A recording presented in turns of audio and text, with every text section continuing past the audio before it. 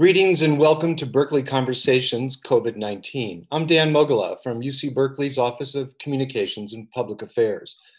Today we've assembled an excellent panel of experts who will be talking about the growing economic impacts of the crisis, the government's responses to date, and ideas for additional action that will almost certainly be needed in the future. I'm joined today by 5 faculty members from the Goldman School of Public Policy. This meeting is being recorded. Economics Department. Henry Brady is Dean of the Goldman School of Public Policy and a professor of public policy and political science. He is a veteran of the federal government's Office of Management and Budget and has written extensively on the political economy and social welfare policy. Hilary Hoynes is a professor of public policy and economics and holds the Haas Distinguished Chair in Economic Disparities. Her research focuses on poverty and inequality, and she serves on Governor Gavin Newsom's Council of Economic Advisors. Gabriel Zuckman is Associate Professor of Economics and Director of the James M. and Catherine D. Stone Center on Wealth and Income Equality. His research focuses on the accumulation, distribution, and taxation of global wealth. Alora Derenoncourt is an incoming Assistant Professor of Economics and Public Policy. Welcome to Berkeley. Her research focuses on labor market institutions, economic history, and inequality. And finally, Jesse Rothstein is a professor of public policy and economics. He previously served as chief economist at the U.S. Department of Labor and as senior economist with the Council of Economic Advisors, both in the Obama administration. Jesse, let's stick with you. Those unemployment numbers that have captured the headlines and have only added to the, I think, fears and uncertainties that people have are stunning. They're being called unprecedented, dramatic. Unpack the data. What story is being told? Were you surprised that 6.6 million additional people joined the unemployment rolls? Help us through this. Yeah, it's enormous. It is unprecedented. We've never seen anything like this that's anywhere near this rapid. And even aside from the rapidity, we've never, in my lifetime or any of our lifetimes, seen anything like this. This is going to be the deepest hit to the labor market that we've seen since the Great Depression. It's probably not too surprising that when you tell the economy to shut down, that the economy shuts down. And what we've learned is that there are, in fact, a lot of workers who can't work remotely. And so if you tell their businesses that they can't come in and the customers can't come to the businesses, then people are out of jobs. And so it's incredibly important that we make sure that we get aid to people to keep them afloat during this time, and that we get aid to the businesses to keep those businesses afloat so that the people have jobs to come back to when we let them do that. Jesse, let me stick with you here for a second and bring it down to a human level. You're a veteran of economics. You've been around for a while. Did you ever think you'd see anything like this? No. When I worked in the White House in 2009 and 10, I thought that was the most exciting time ever to be working on labor economics. And unfortunately, I was wrong. And so I never imagined anything like this. And I don't think anybody did. So let me open it up a little bit now. I want to ask each of you the same question. And Alora, I want to start with you, and then we'll go around. From your vantage point, from your specialty, in terms of your expertise, what are the most significant economic developments you're seeing now and tracking, and what story are they telling you? So I'm a historical labor economist, and we, as Jesse pointed out, haven't seen a crisis of this scale since the 1930s and 1940s. And we already had vast inequality leading into this moment, and now it's widening into something we haven't seen in recent history. So for particular groups in the US, I think their experience really captures the depth of this tragedy and its dual economic and medical nature. So I'm thinking of Black Americans, Latino Americans, low-wage workers. So based on the fragmentary data that we have coming out of New York City, Black and Latino Americans are dying at twice the rate from COVID-19 as white Americans. And layer on top of that the economic burden. So Jesse pointed out, most Americans can't work from home. That's even more true of Black and Latino workers. And so they're really bearing the brunt of this crisis. We're going to come back to inequities, and disparities that have really, this crisis is shining a harsh light on. But let me continue going around here. Hillary, let me turn to you. What are you seeing? What story is being told? Yeah, so, as Jesse summarized, we have this unprecedented period of time where we've got these increases that are showing up through the unemployment claims. And what we know is that the numbers that we've seen so far don't even tell the whole story of the number of people who have experienced reductions in earnings. So we know that not everybody ends up on the unemployment claims due to lack of eligibility and other factors. And what we know more generally is that economic recessions always hit disadvantaged workers more disproportionately than advantaged workers. So we know that those with lower education, lower skill levels, lower wage levels tend to be harmed more when the economy enters a recession. And we have every reason to believe that the same is true in the current situation, perhaps much more so than is typical, as Alora mentioned, around the fact that many workers are not able to work from home. All of us involved in this event are able to work from home. And so we expect these disparities to be much greater in the current crisis. And as we talk today, I think it's going to be very important to discuss what actions have already been taken by Congress and how, my view is that the most disadvantaged in America are currently really being left out a lot of the activity that has taken place to date. And yes, we're certainly going to get to an analysis and discussion of governmental actions to date. Gabe, let me turn to you and ask also, because I know you have some specialization in sort of global issues, broaden our horizons a little bit, talking not just about what you're seeing here nationally, but also on a global scale. Yeah, one thing that strikes me is that the way that the US is responding to the crisis is quite different than what you're seeing in other countries. The unemployment rate is rising very fast right now in the US. Millions of jobs are being destroyed. In most other countries, governments try to protect jobs. That is, what they do is they have payroll protection programs or short-time work programs where workers remain formally employed.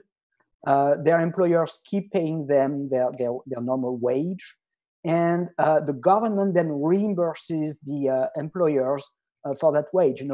Sometimes up to 100%, like in Norway, or sometimes 75%, like in the UK, 80% or 90%, like in France. And so what you're seeing in those countries is that the unemployment rate is not rising as much as in the US. Jobs are preserved for the time being.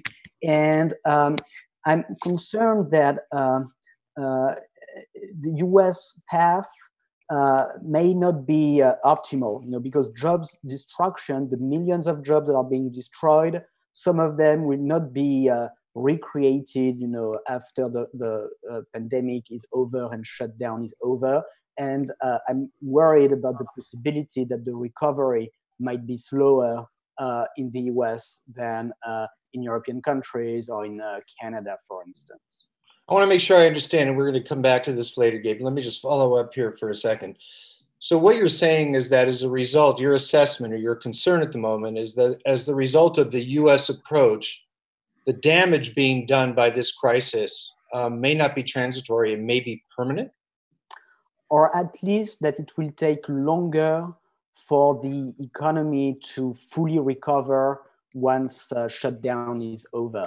Because people are losing their jobs. Some of them will be recalled and will start working again for their former employer once the shutdown is over. But millions of workers will also remain unemployed, maybe for weeks, for months, maybe for years, while in countries that try to protect jobs, keeping workers on payroll, keeping workers formally employed, it's possible that the recovery will be faster. So Henry, I'm going to ask you to weigh in on the same thing, what you're seeing, but to add that layer of politics, the political economy, your specialty in terms of what you're seeing and what you're reading. Sure. I think what Gabe is really talking about here is the degree to which an economy is a giant jigsaw puzzle. And once it gets completed, it sits there, and it does change a little bit over time, but it's a tremendous amount of matching of people with jobs and jobs with customers and and firms with customers and so forth. We've taken that jigsaw puzzle in the United States and we've shaken it up. And it's going to be very hard to put together.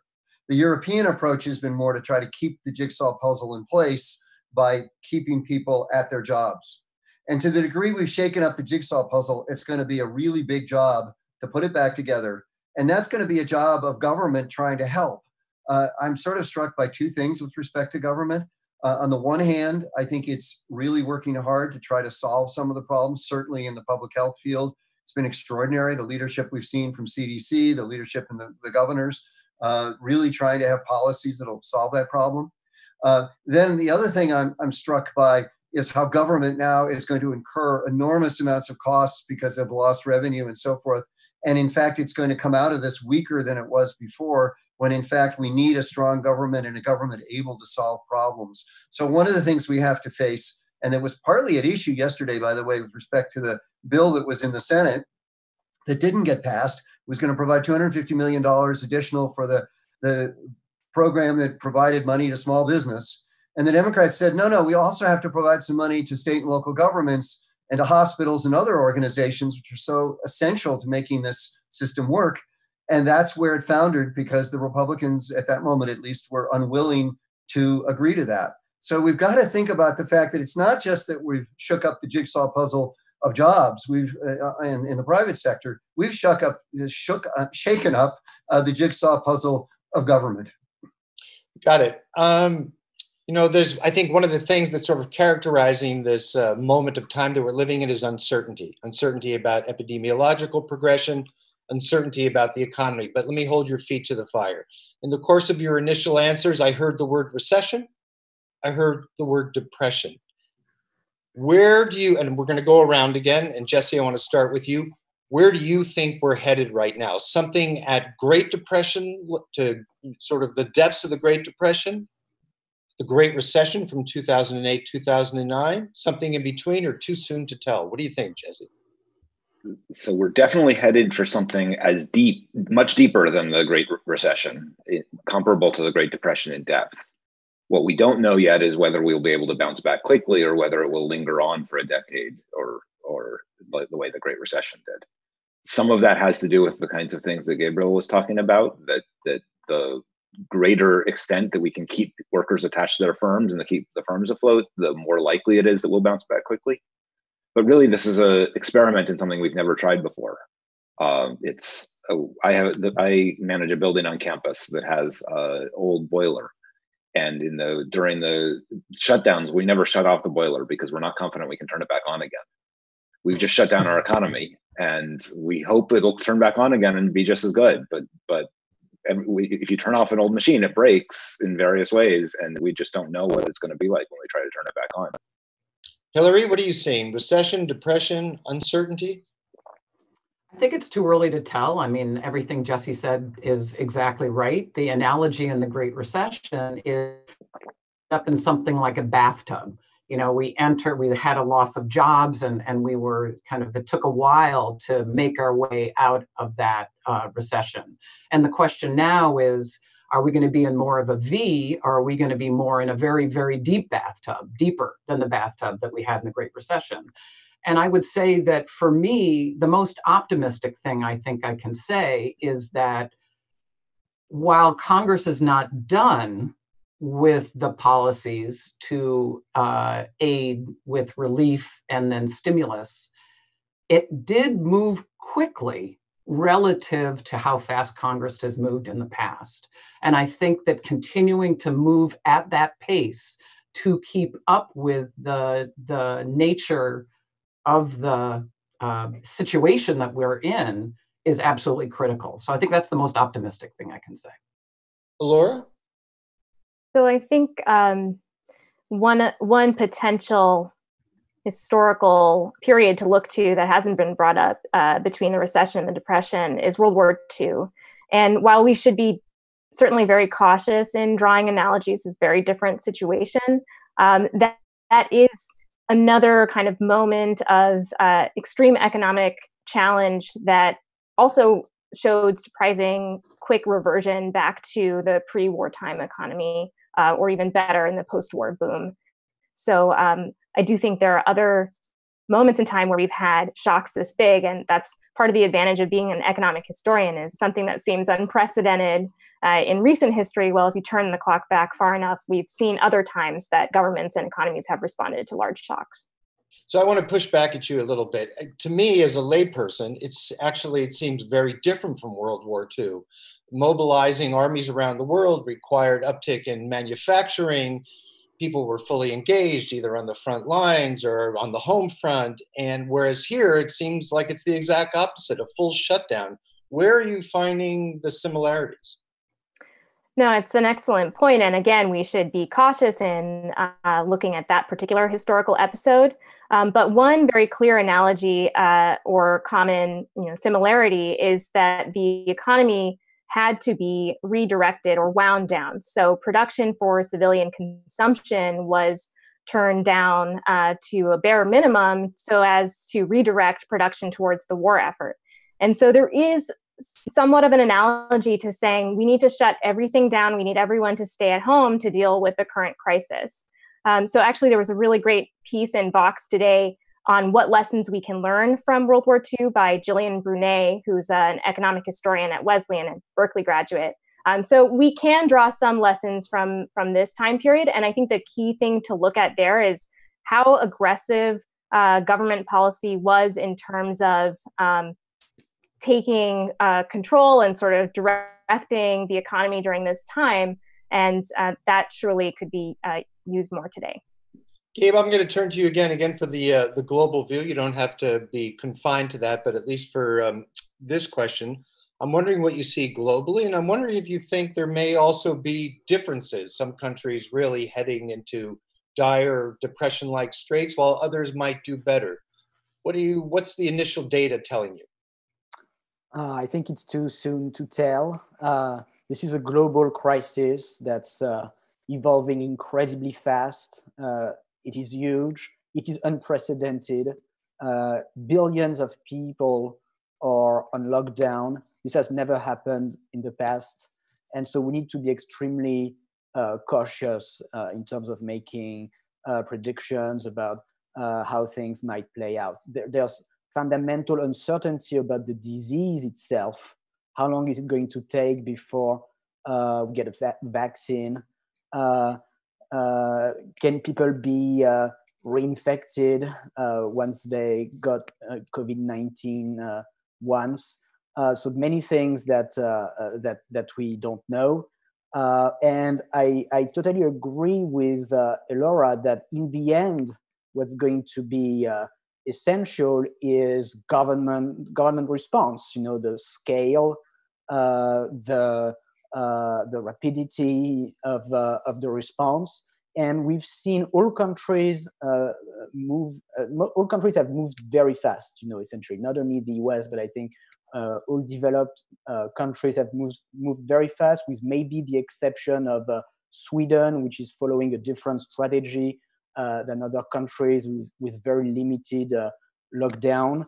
And so, at the end of the day, it's what's going to matter. So if we're clearly in an age, according to all of you, I think where government actions are really going to be the deciding factor here. Henry, talk to us a little bit about what you think about the government response so far. And I just have to say, trying to channel, again, the lay people who are watching all this, my initial reaction was, oh, great, $2.5 trillion. And then my second reaction was, $2.5 trillion? How bad is this? I mean, and then the Fed steps in with another $2.5 trillion. And, as they say, $2.5 trillion here, $2.5 trillion there, and you're almost talking about real money. Right. What's happening, and how do you assess the response so far?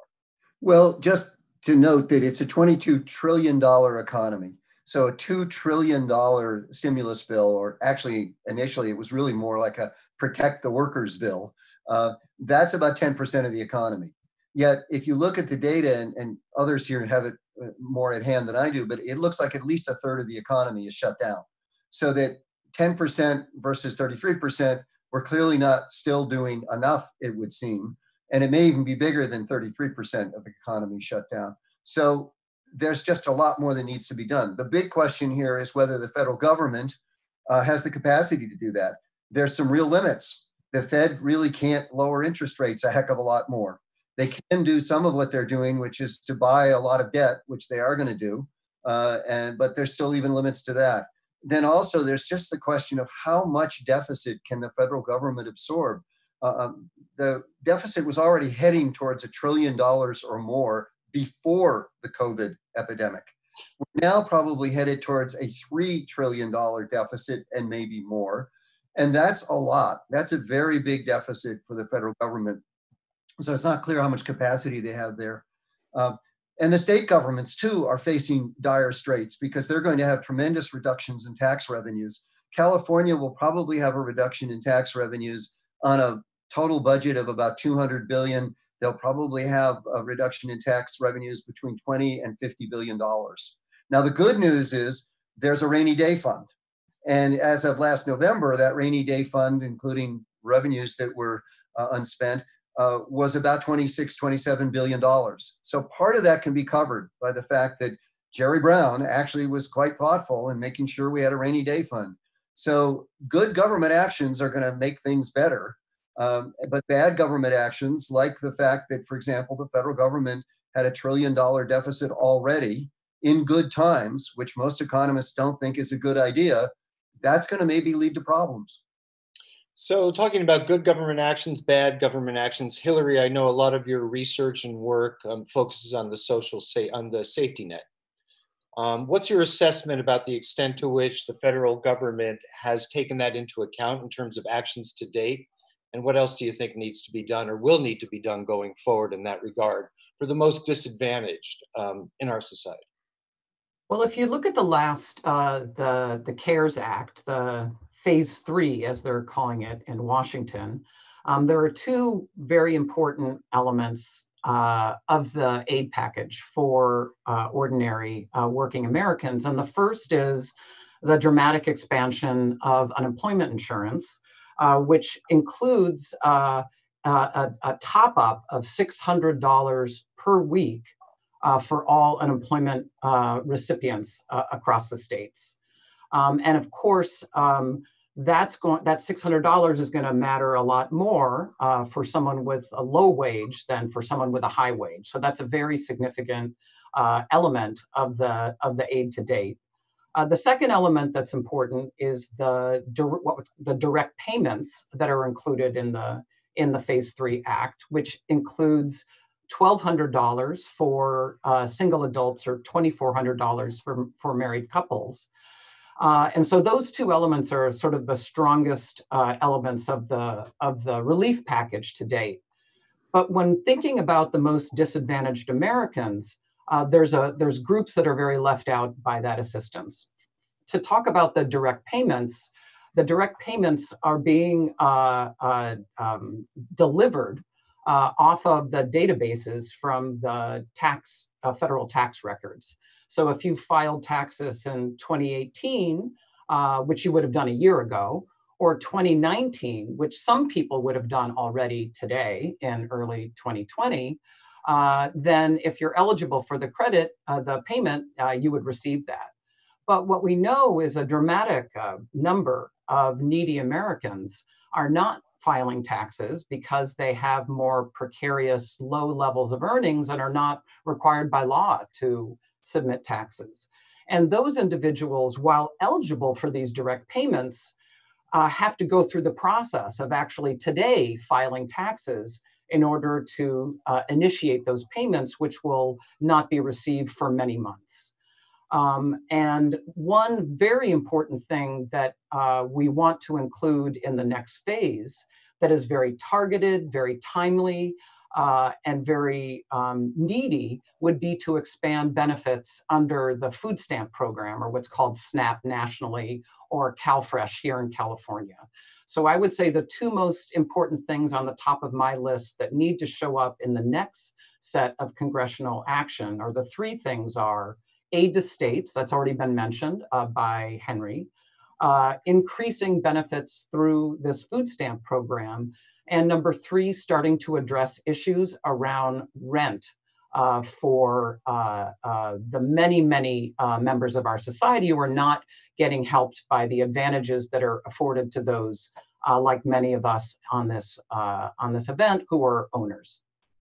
So, Laura, in some of your opening comments, you also singled out a very specific community, the Black community, where the impact of the crisis appears to be much greater. Why is the impact much greater, and what does it suggest in terms of the sort of governmental policies you think we should be thinking about right now? So based on the data that we see coming out, the numbers are astonishing in terms of disproportionate mortality of African Americans in cities like Chicago and Detroit. And I think what we're seeing in those cities is, in fact, the result of decades of local government decisions that have effectively, in many cities across in the Midwest, et cetera, prioritized investment in police and the criminal justice system, as opposed to investments that they could have potentially made in public health and schools, sanitation, and other infrastructure. And these cities have also faced, due to kind of a historical legacy, persistent racial segregation. And we know that that's associated with Black children being more exposed to pollution and having higher rates of asthma. So there are these layers of both economic and health effects that act as, I've seen the use of this phrase of inequality as a comorbidity that's worsening the impact of COVID-19 on Black communities in particular. Jesse, let me turn to you here. In terms of the economic policy responses, what do you think about what's been passed so far? What's missing? Yeah, so I think we keep calling the bills that have passed so far stimulus bills, but as Henry mentioned, that's the wrong word for it. These aren't stimulus bills. These are keep people from drowning bills. And that's the right thing to be doing right now. The main thing that I think that's missing is that we have not been aggressive enough in getting testing capacity up in all of the health interventions that would minimize the length of this shutdown. And so that's a huge problem. Every extra day that this lasts is costing us tens of billions of dollars of wealth that is just evaporating. And anything we can do to get the health system ready to allow us out of our homes is worth doing. The next thing I would say is aid to states. There was some in the last bill, but not nearly enough for the shock they're facing. They are the ones who will have to deliver a lot of the services that we'll need through this, and we need them to have the resources to do it. There are other things that are missing that we weren't really able to put in. As one theme that's come up in a lot of this discussion is that we came into this several steps behind other countries because our institutions weren't ready and our society wasn't ready to be able to do what we needed to do quickly. We didn't have programs in place that were very effective for helping firms keep workers on their payroll. We actually have programs like that in place, but they've been designed with the primary goal of making sure that no benefits go to anybody who doesn't need them, rather than making sure they're easy to scale when we do need them. And so that makes it hard to scale them. And we've seen that they don't scale very well. Similarly, our high levels of inequality have meant that we've got large sections of our population that are really very vulnerable to this, and we don't have easy ways to fix that. But I think in general, what we've done is pretty good relative to what we could do, given how badly prepared we were for it. The main concern I have with what we've done so far is that the bills that have been passed all were written with an idea that we knew how long this was going to last. And so they were written with hard shutoffs so that we'll only provide 8 weeks of support. But that means that every time that we extend how long this is going to last, we need to go back to Congress and get another thing through. And it's not easy to get things through Congress. So the main thing I would put into the next bill is triggers that make the funding last as long as it needs to and to get us out of here. Then we'll need to come back with stimulus bills once we let people out of their houses. But for now, what we need is to make sure that these bills keep people afloat as long as we can. So let me ask any of you, we're getting questions from the audience here through Facebook, and I want to make sure we bring some of those in because there are some really good questions related to what we're just talking about. Can we afford this? I mean, talking about trillions of dollars, understand that the national economy is 22 trillion, but we're heaping debt upon massive amounts of new debt on what was already a pretty high level of debt. Is it possible to bankrupt a country? Jesse, go ahead. Okay, we can afford this. This is very costly. Every day that somebody doesn't go to work because they're not allowed out of their house is lost wealth they could be generating, they're not generating. And that's lost for good and it won't ever come back. But the choice is, do we take that as a 1/3 or more reduction in our consumption right now, or do we spread that out over the next 20 or 30 years? Clearly the right answer is to spread that out. And that's what taking on debt is. We can afford it as much as we need to get through this. And I think all of the arguments that you might worry about debt being too high, they just don't apply to this kind of a situation. Gabe, I want to come back to you on the question of policy. And again, if you don't mind, leverage your expertise in terms of the global situation. And something you alluded to earlier. Are there policies being enacted by other countries right now that you think we should be emulating that are adaptable and transportable into the American economic structure? Yes. So all countries, all wealthy nations have universal health insurance. The US doesn't. The US could have universal coverage for COVID-related care, call it a COVID Care for All program, a clear commitment by the federal government that no matter your employment status, no matter your immigration status, no matter your age, any healthcare related to the virus is going to be covered by the federal government. I think this would help a lot. There are 30 million Americans who are uninsured today. There will be more because many millions are losing their job today and used to get health insurance through their job. There are tens of millions of Americans who face very high deductibles, co-pays, and so who would have to pay quite a lot to get treated. So I think that's one thing that's missing in the CARES Act. Basically, the government saying, look, we will cover all COVID-related care. We've seen stories already of people who died because they didn't seek treatment because they were worried about the cost. They didn't have insurance, or sometimes they were denied care because they didn't have insurance. That's something that you only see in the US, and that's something that the next bill should tackle. Anybody else? Yes, Hillary, go ahead. I wanted to mention that another, Gabriel brings up some very important things that differentiate the United States from our other rich country comparisons, like importantly and centrally universal health insurance. Another aspect that really is a predetermined feature of our social safety net that really becomes very clear in times of recession is that the United States has really built its assistance system on a kind of conditionality that assumes that families must work in order to get the assistance that they may be eligible for through providing assistance to low-wage families through the earned income tax credit, which is like a top up to your earnings, rather than more unconditional assistance. And that is a very much a feature of the United States system that is not shared by other countries. And so is it surprising that if you build a social safety net that is based on the assumption of work, is it surprising that that doesn't do well in a time where we don't have work? It's not surprising at all. And it's something we talked a lot about in the context of the Great Recession.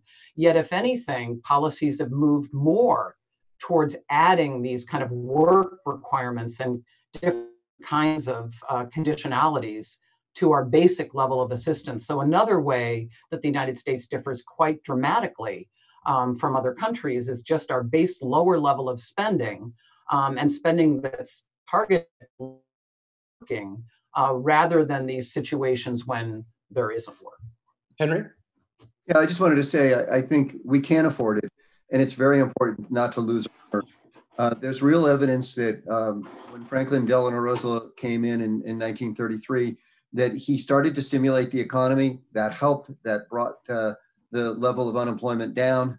And then for a variety of political reasons, the country lost its nerve and did less. And ultimately, it was only World War II that brought the country back. There's also evidence that we didn't do enough in 2008 and 2009, that we should have had another big stimulus bill after the first one. So I think the evidence is pretty clear that doing things big can really have an important long-term impact that will save us money in the long run and make this a happier and better country than losing our nerve. I'm going to go back to some, yeah, Gabe, go ahead, sorry. So just one thing on the can we afford it question. I think people focus too much on the debt to GDP ratio and not enough on another ratio, which is actually more meaningful, which is interest payments, government interest payments as a fraction of GDP or as a fraction of national income. And because interest rates on government debt are very low today, government interest payments are actually at a historically low level. Mm-hmm. So from that perspective, we can absolutely afford to have an ambitious government response to this crisis. Yeah, Hillary, please. Just wanted to add one thing in case this is something that not everybody knows. States are not able to borrow. So many of us have mentioned the central importance of delivering aid from the federal government to the states, and that has $150 billion, but we need a lot more for the states. The reason that that's so critical, Henry talks about the situation in California and our projected decline in revenue. We can't borrow to make that up. And so that's where the federal government needs to come in and help states get over this shock, because the alternative is dramatic cuts to meet the balanced budget requirement. So I think we're going to come back to this if we have time, but I do want to get some more questions from the audience here. The first one, unfortunately, I think I could answer with my lowly BA in political science, but I'll let you guys have a whack at it. And it's from one of our students. And the question is, for graduating seniors in college and the classes below us, any guesses on how this will affect our job prospects? Somebody want to tackle that one? Jesse should take this one. I've been working on a study of the impact of the Great Recession on people who graduated during that time. And unfortunately, the news isn't good. The recessions are very bad for the outcomes of people who have to find jobs in them. And so, again, this is different from any other recession. And the more we can make sure that this is a V-shaped recovery, that we bounce right back, then the less damage this will do. If this goes on for years and years because we lose our nerve and we stop stimulating the economy enough to get it back to where it needs to be, then that will have long-term consequences. It's one of the reasons why it's so important to do that, to act aggressively.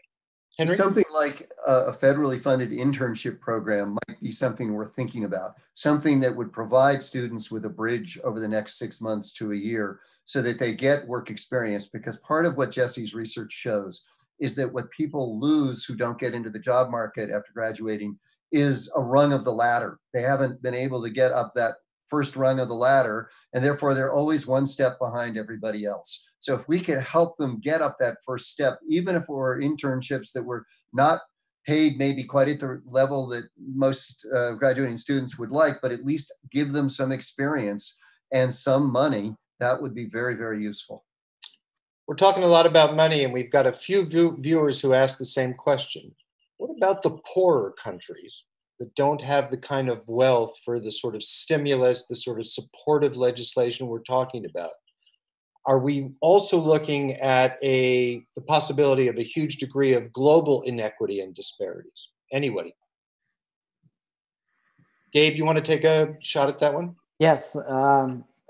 Quickly, yes, we are seeing that emerging economies are hit by the virus, and they are hit by a huge financial crisis at the same time, which is the complete collapse of international capital flows. So there are massive outflows of money out of developing countries.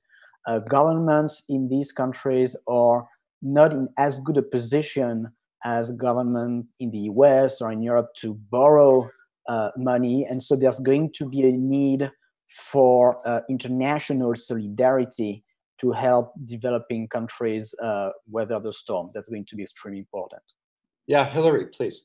I think the other factor that's the public health factor that's layered on top of what Gabriel said is the fact that some of the most basic things that we all know are important for limiting the spread, washing our hands, is something that the less developed countries simply do not have in every household.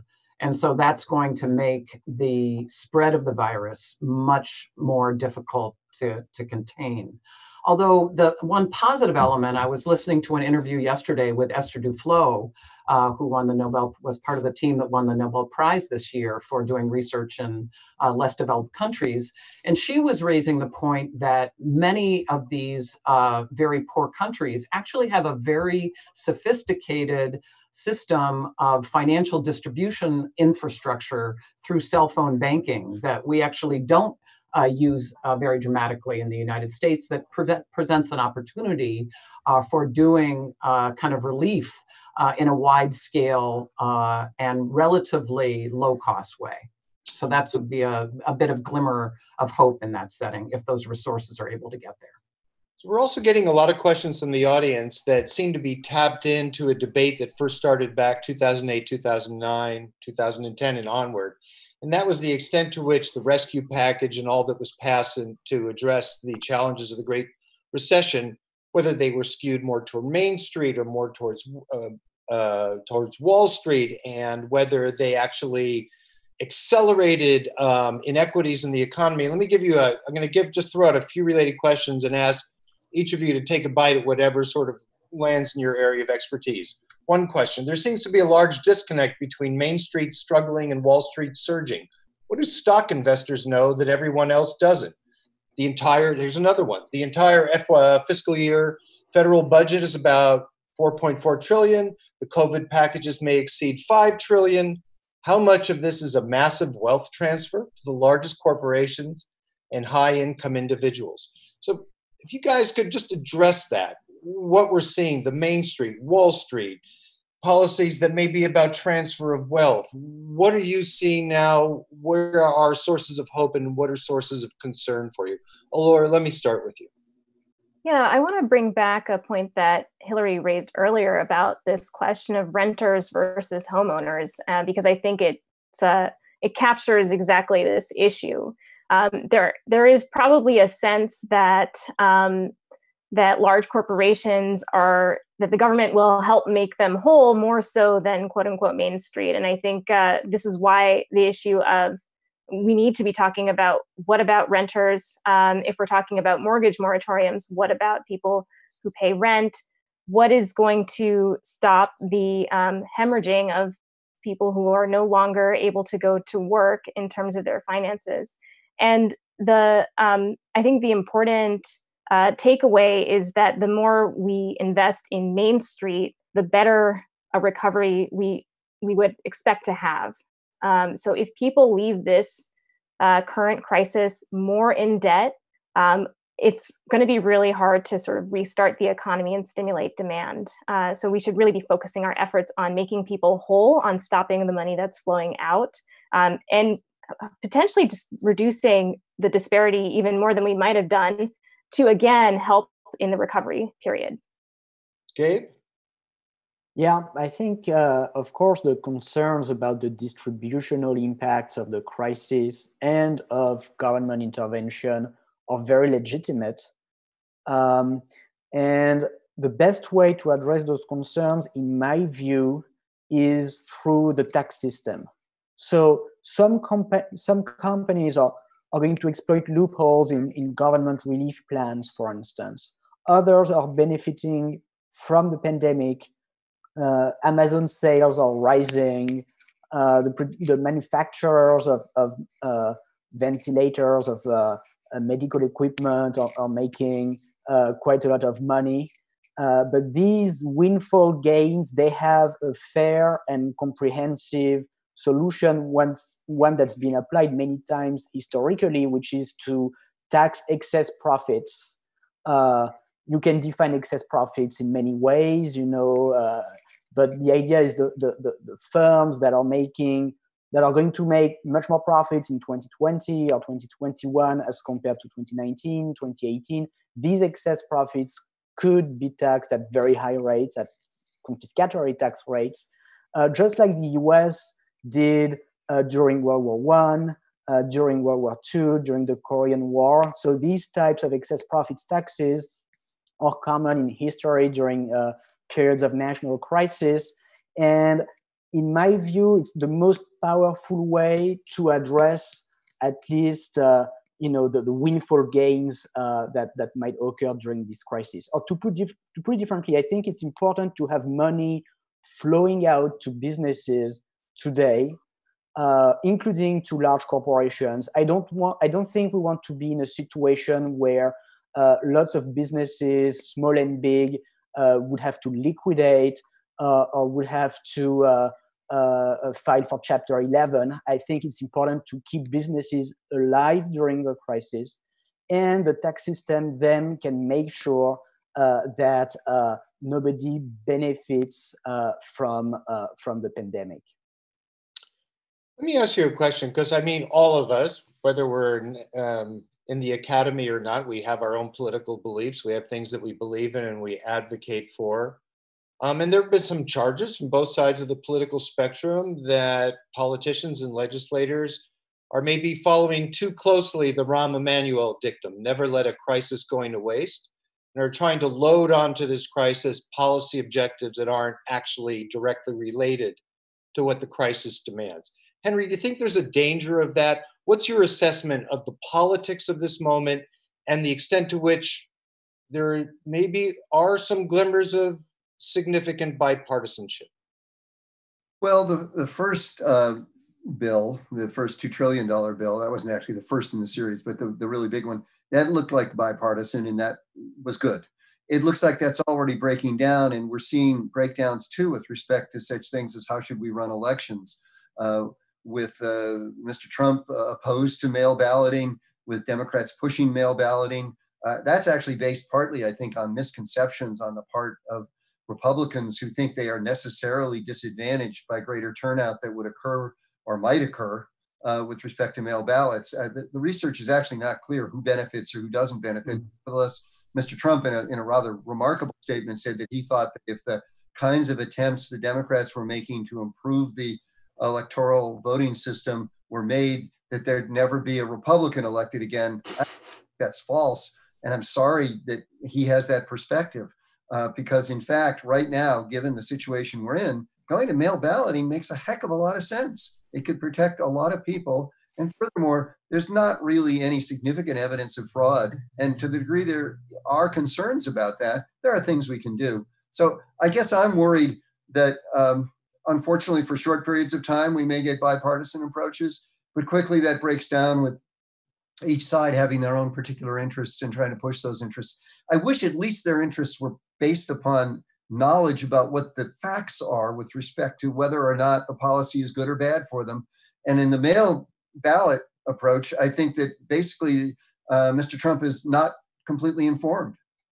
Jesse, I'm going to ask you the same question, what you think of the politics of the moment, because certainly we saw a number of legislators from the conservative side of the political spectrum voting for things that looked like a lot like a guaranteed income, direct payments, things that, would have been anathema not that long ago. What's your take? So I think I unusually have a glass half full perspective on this, at least so far. I think that we've done a pretty good job of putting together the best package we could put together and putting aside partisan disagreements. maybe it took 12 hours longer to pass that last stimulus because of squabbling in Congress than it would have if everybody had just agreed. But we did pretty well, and we passed an enormous bill very quickly, and it's pretty good. One of my concerns about the fact that it has these fixed phase out times in it and the need to go back is that I worry that spirit is not going to last very long. And so I want to make sure that we put things in place that will take us through this crisis while we still can. And we're already seeing it breaking down some. But I think thus far, the policy responses have been what we'd want them to be. I wouldn't say the White House has necessarily been helpful in getting us there, but Congress has gotten its act together. Yet another unexpected, unanticipated development here. People's having kind words about Congress, which is... The recording has stopped. We've had a number of questions from viewers about undocumented workers. I'm not sure if this falls into anybody's bailiwick, but there's a lot of concern being expressed about what's happening to that community, that population, what politically acceptable approaches there may be to keeping these people alive. Let me just open that up and see if anyone on this particular panel has anything to add, anything to tell people who are concerned about the undocumented people who are living in the country right now. Hillary, please. Well, I mean, what you see, there's some feedback there, okay. What you see is that, the American social safety net, such as it is, subject to the limitations that we talked about earlier, is one where your documentation status is a very critical element. So the undocumented population is not eligible for many of the benefits and protections that we've talked about today. I mean, the thing that I would point out, particularly on the public health side, is that California has been more aggressive about dedicating public funds to expand eligibility for Medicaid or Medi-Cal to the undocumented population, paying out of our own state funds rather than with federal matching funds. We're not all the way there, and there's a lot of people talking about now is the time to go further, kind of a backdoor way to one element of what Gabriel had mentioned earlier about the importance of covering the benefit, the health care costs for those that incur expenses due to the COVID-19. Anybody else who has something to add to or to help address the question about the fate of undocumented people in the country right now? Well, I would just say that this is a moment when we realize that we're all in this together.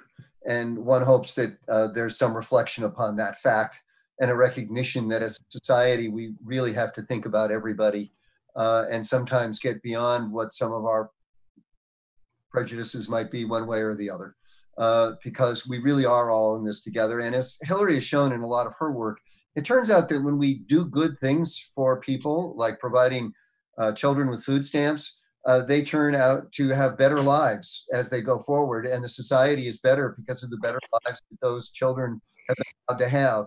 And so I think we have to think about how by investing in people, we actually make the society better, and we're just a better place. Laura, speaking of disadvantaged communities, or in sort of circling back to the broader theme of disparities, I want to ask you about service and retail employees. I mean, many of them work in businesses that have now been deemed essential. And these are the same people who have faced stagnating wages and declining protection from labor law. You think there's a possibility that these workers can gain concessions from employers that might be long lasting?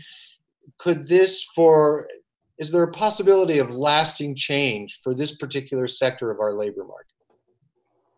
I really do think the current moment is a flashpoint or a watershed moment with respect to workers in services, transportation, retail, these sectors that have they're now frontline workers, essential workers. But it really depends on what choices are made both by policymakers and what worker organizations are able to do. So just yesterday, Unite Here, which is the large union that represents hotel and restaurant employees, announced that 98% of their 300,000 plus workers are out of work.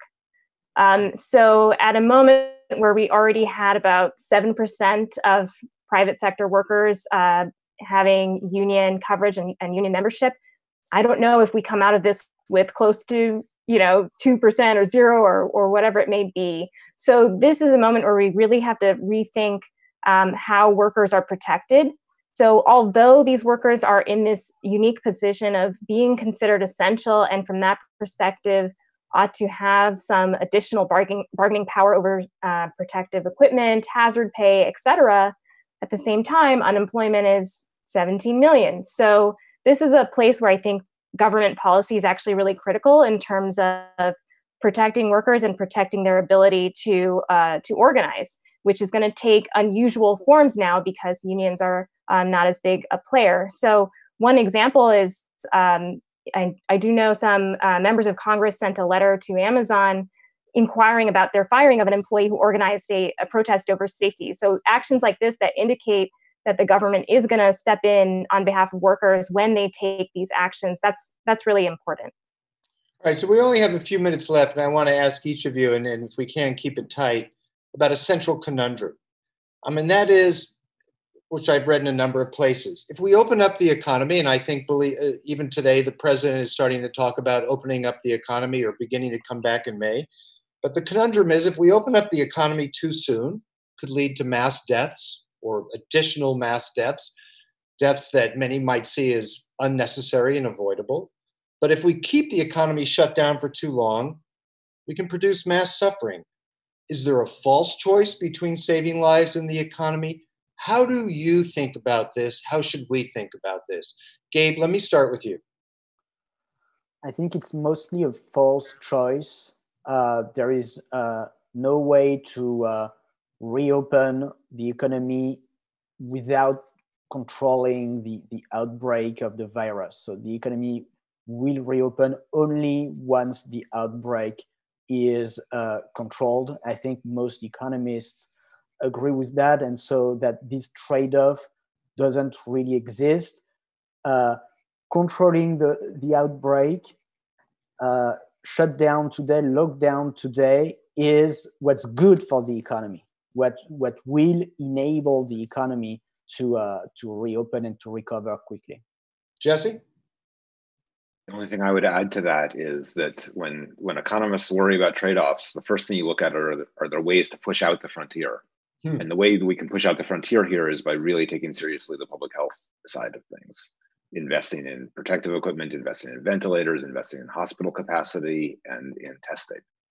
And I think we have not had enough focus on that for our national leadership. And I think it's put us behind where we could be. And we really need to make sure we do everything we possibly can to speed all of that up. Hillary, what about the trade-offs? I attended a conference yesterday, a virtual conference of macroeconomists who were presenting models of the combination of the public health piece and the economic piece and the interactions. And it's very clear that there is not a trade-off. So in a word, yes, it is a false choice that's being presented. And the one thing that I would add to what Jesse actually just said is I think we, in addition to the investments that Jesse talked about that we're behind on and need to move on, what we also is an exit strategy.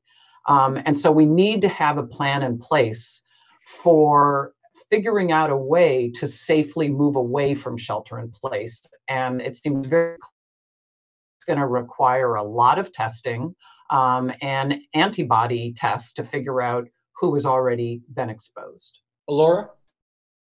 So yeah, I think I'm not even sure the language of trade-offs is really appropriate at all. One perhaps better way to frame this is that we have the binding constraint of minimizing deaths from this pandemic. And given that we are shutting down the economy, and as Keynes actually wrote, talking about World War II, we in a free society need to think about how we distribute the pie that's now fixed, given the constraint of addressing the pandemic. And how we distribute that pie is going to determine the path, the exit strategy as well.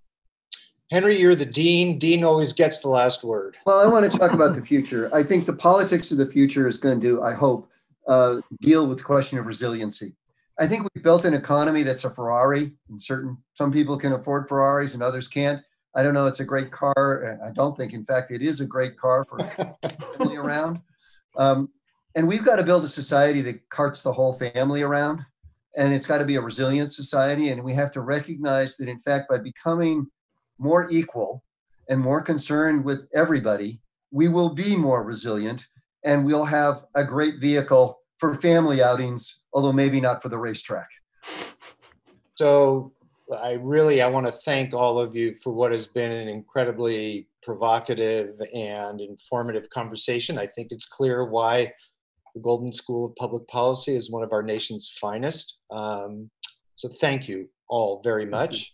And for all of you, I want to say that next up in this Berkeley Conversations series, our School of Public Health will be hosting a virtual town hall. The program is called Coronavirus, Science and Solutions. It will focus on addressing questions from the audience and exploring the emerging science that will drive solutions not only to this pandemic, but future outbreaks. I hope you'll be able to join us at 4:30 p.m. Pacific on Monday, April 13th. And in the meantime, be well, stay safe, and be sure to keep your distance. Thanks for joining us. Thank you.